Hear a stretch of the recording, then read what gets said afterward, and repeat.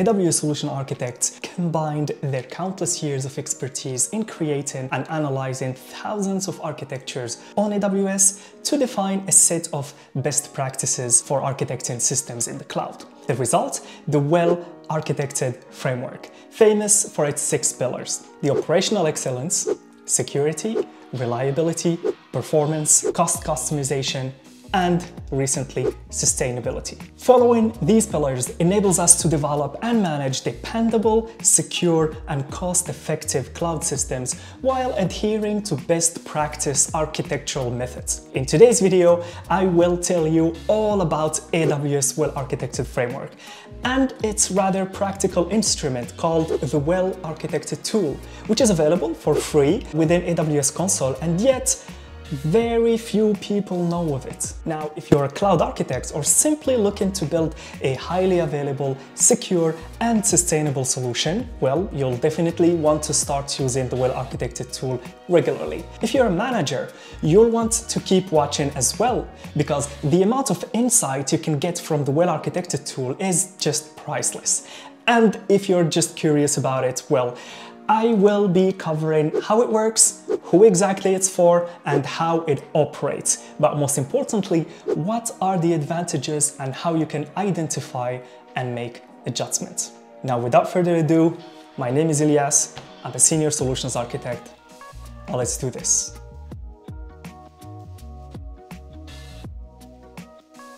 You see, engineers are very familiar with the term design patterns. That's when someone, after working on hundreds of thousands of problems, discovers a very efficient way of solving them and decides to use this specific solution as a template should similar future problems appear. One of the most famous illustrations of this concept appeared in the book Design Patterns, Elements of Reusable Objects-Oriented Software by the Gang of Four back in 1994. That was actually the book that popularized patterns that we still use every day, like facade or singleton or factory, builder, plus the proposal of building a well-documented set of APIs to drive a smoother development of merchant.com and to serve also the internal developer audience had begun.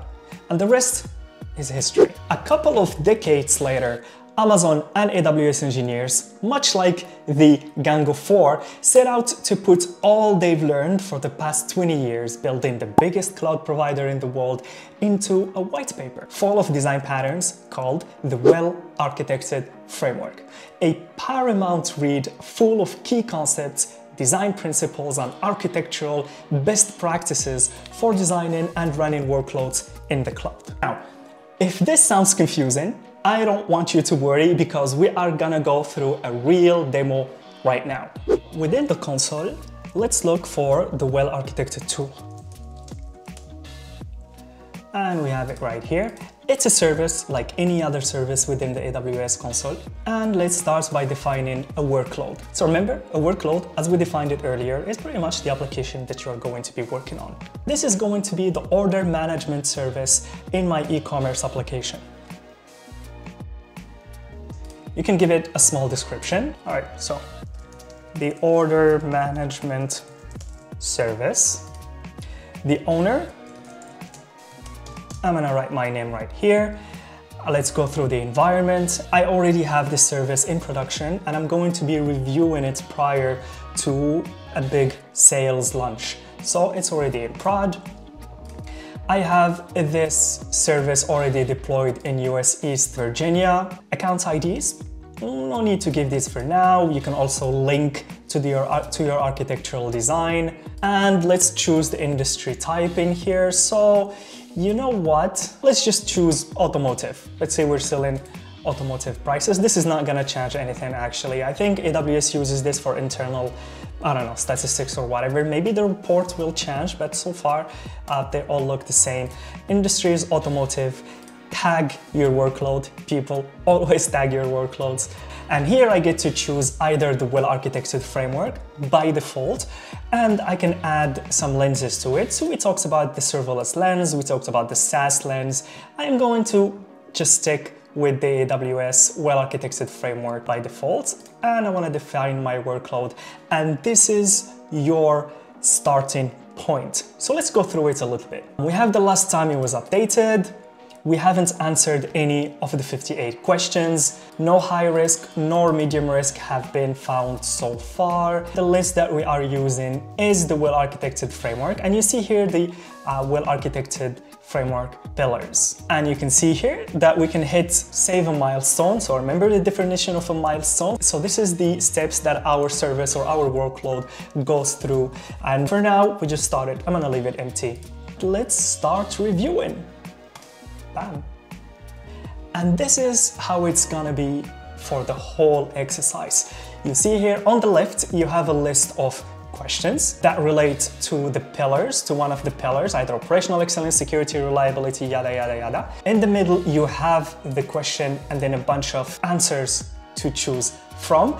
And every question has a bunch of helpful resources on the right that explain what the question is, but also every answer has a bunch of resources on the right that explain it. So let's choose a couple of those and go through them. So operational excellence, the first question is, how do you determine what your priorities are? Keep in mind, we are targeting the order management service here. We're not doing the whole website, just one service. Everyone needs to understand their part in enabling business success, have shared goals in order to set priorities for resources. This will maximize the benefits of your effort. So how do I determine what my priorities are? Do we actually evaluate external customer needs? Let's say yes. Do we evaluate internal customer needs? Let's say yes. Do we evaluate compliance requirements? I'm gonna skip this for now. Evaluate trade-off, manage, let's say we manage benefits and risks. You know, so imagine yourself, you're in the war room, you have all the stakeholders right next to you, and you go through this question and you ask the question and you're having a conversation and everyone is chiming in, and also you're learning more about this and everyone is learning more, but at the same time, you are evaluating your design. And you can add notes here. You can say, I don't know, to do, talk with Bob, because Bob is in vacation and he's the one responsible for this. I don't know. Next. So this was saved and now we go to the next question, right? Let me jump. So here we have all the 11 questions for the operational excellence. I want to jump on to security. All right, so the first question, how do you securely operate your workload? You know, you ask your developers. So do we actually separate workloads using accounts? Maybe not. Maybe we put everything in one production account, so we don't do that. Do we use secure AWS account? What does secure means? Secure access means that, for example, do we have MFA? Okay, we have MFA. The root user is, maybe we don't have that. We talked a little bit more about how you can secure your account in the previous video about the Nonia, the AWS Lambda virus. Evaluate and implement new security services and features regularly. Next. And this is pretty much what the tool does. So you go through all these questions. Every time a question is done, it's marked done. Let's jump to cost optimizations because I want to show you the report. How do you monitor usage and costs for this specific service? Establish organization metrics. Let's say, okay, allocate costs based on workload metrics. And let's say next. I can't go through the whole tool because it takes time, but I hope you get an idea about how it works and about how all this makes the conversation really interesting and moves everyone towards the right direction. Now, let's say we've gone through all these questions and we've finished. I'm just gonna do save and exit. And here you see that I already identified 3 high risks. But before that, I'm gonna save a milestone. I'm gonna call it March release. I like March. And once I saved my milestone, I can go to milestones, select the March release, and then generate a report.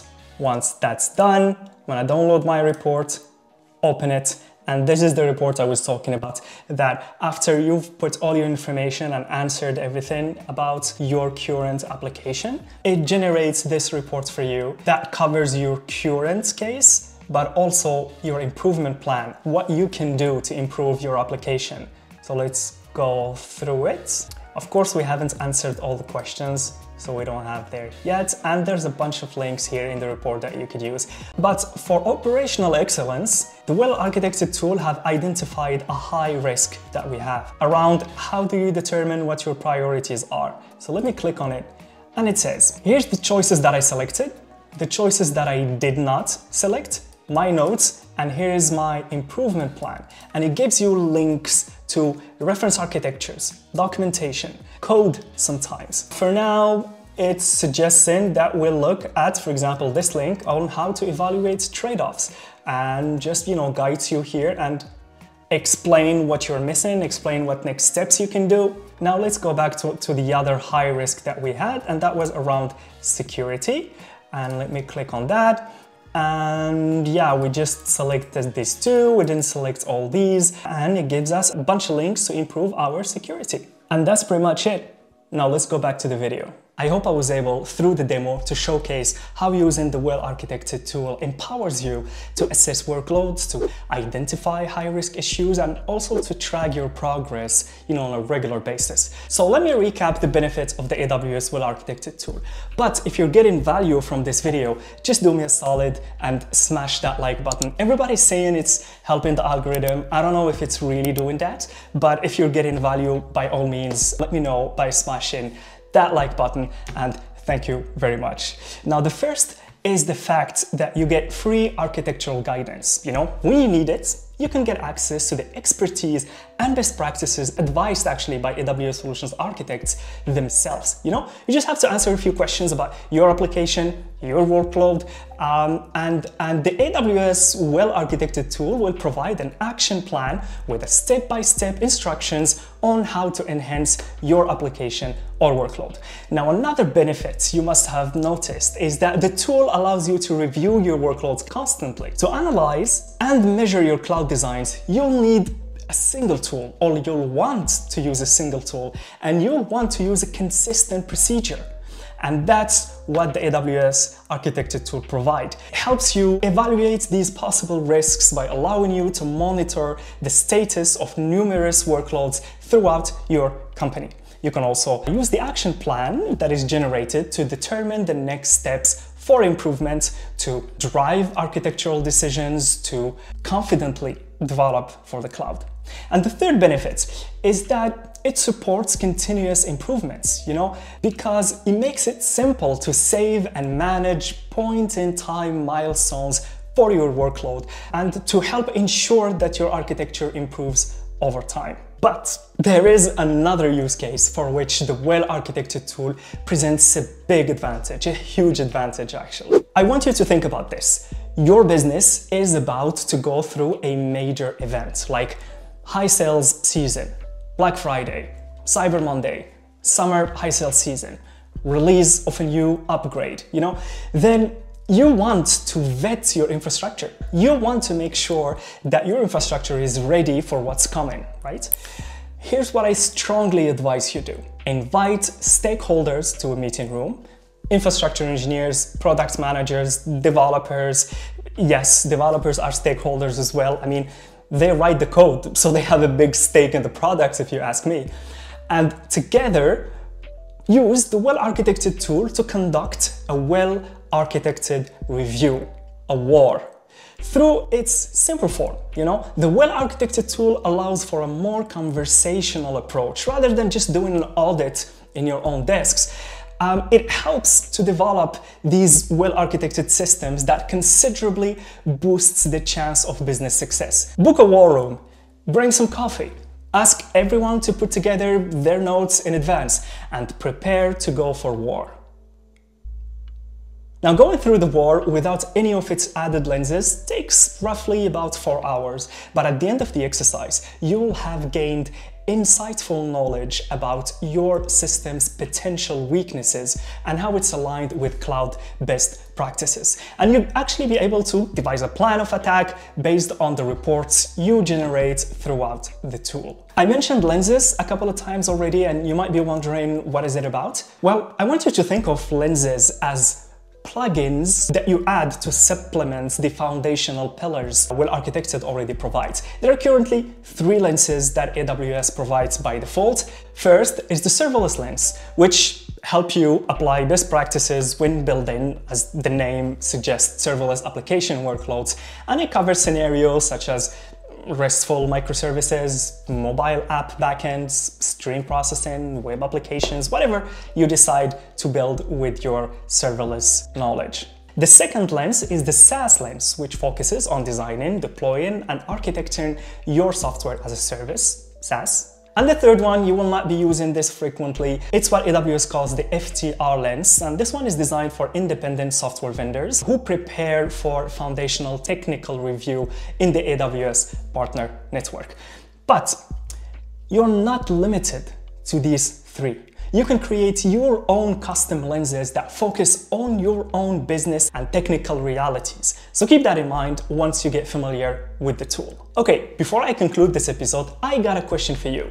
Will you be using the Well-Architected tool now that you've watched this video? What do you think about the value that it brings to you as a developer, as a DevOps architect, CTO? Please let me know in the comment section below. And I'm also working on a video to showcase how to best structure a diagram that conveys your architecture in the best way while avoiding all the mistakes that make our diagrams, well, suck. So make sure to subscribe for that. In conclusion, I want to say that compared to traditional audits, traditional ways of debugging faults in workloads, traditional ways of going through your diagrams and identifying design flows and locating misconfigurations, using the Well-Architected tool make this whole endeavor super easy. And you will actually find that 90% of the time, it makes it faster. But the concept of Well-Architected will continue to be updated as AWS evolves, and I'm excited about what AWS will announce next for it. If you like this video, you will want to check this one out about non-functional requirements, which are super important for solutions architects, but completely overlooked by software engineers. I do a lot of diagramming in that one as well, so if you're into that kind of stuff, well, you know what you have to do. And that was it for today. Thank you very much for watching. This is Ilyas. Peace out.